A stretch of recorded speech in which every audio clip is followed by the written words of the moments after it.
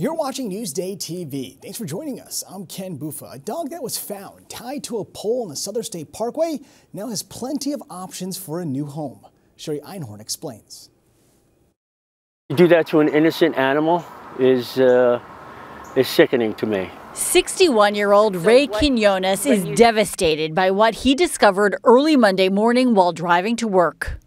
A dog tied to a pole on the side of the Southern State Parkway here at exit 21. Thought I was seeing things. I don't know what made me look there. I don't know. She was very nervous at first, but as I approached, she got a little happy, but then got nervous again, so I kept my distance. He called for help and waited for state police to arrive.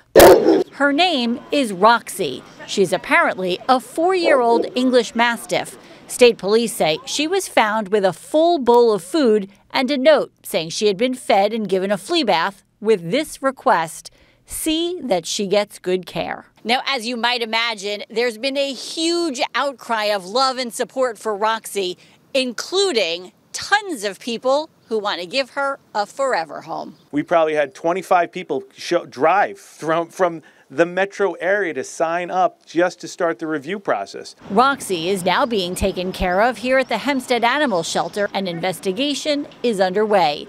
Anyone with information about who may have abandoned Roxi is being asked to call the New York State Police at 631-756-3300. They could face a misdemeanor abandoning an animal. They could face a felony aggravated cruelty. For now, Roxi is enjoying roast beef treats along with lots of love and affection. I'm Sherry Einhorn for Newsday TV. And speaking of dogs, Babylon has dropped its dog license fee to $1. The town hopes this will get more people to register their pets. If a dog gets lost, it helps locate the animal's owner. And Long Beach is taking legal action against promoters who organized a party that never happened. The city has filed legal action against the organizers, one from Inwood and one from Queens, holding them personally and financially liable for all costs incurred by the city as a result of their actions.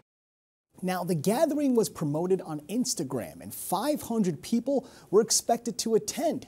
City officials responded on its social media pages saying the party was canceled. The event would have been days after another large gathering on the beach where a teenager was shot. Now, that prompted the city to announce new restrictions on beach access. And credit card-only policies are now banned at the state and golf courses. Now, Long Island lawmakers came up with the law, and the governor signed it today. One of its sponsors tells Newsday it's inequitable to many seniors, young adults, and minors who mostly use cash.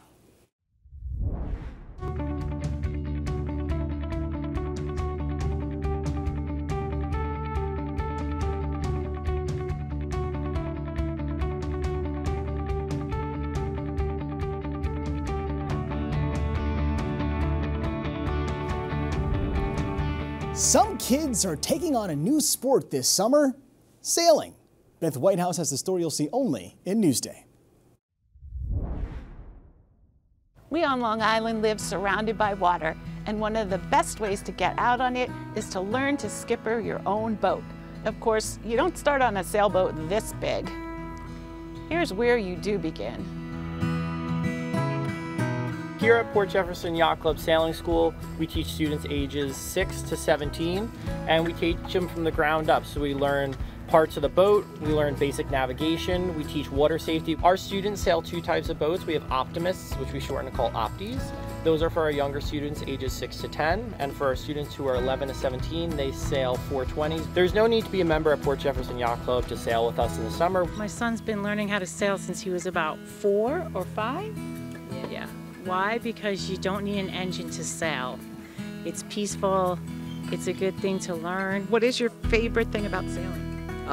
It's just fun to do, like, especially if you have like wind. It's like really fun just to sail. Each day when students come in, we start in the classroom with them for about half an hour doing a chalk talk, as we call it. They learn that day's skills, and then after that, the instructors bring them out on the water to apply those skills during drills. Boom, tack, jibe.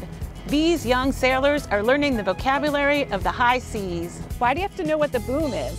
So if you're turning, the wind will, so if the wind will push it. Okay. And then if you're up, swing it, and then it might hit your head like this, and it'll make a boom sound. That's why it's called boom. So what is a tack and a jibe? Tacking and jibing is ways to turn the boat. Okay.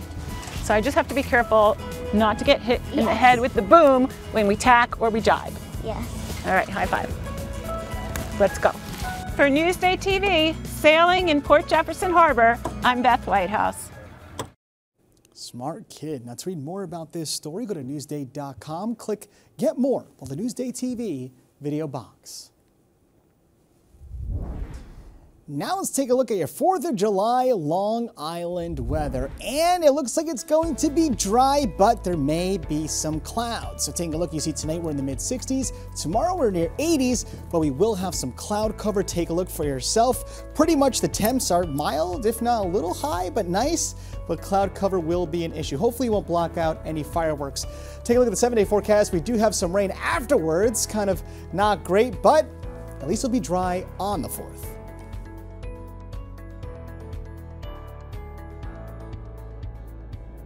Long Island weather is brought to you by Sun Nation Energy, helping Long Islanders save on their energy bills for over 20 years. You're watching Newsday TV. I'm Ken Buffa. Have a happy and safe 4th of July. Thank you for joining us.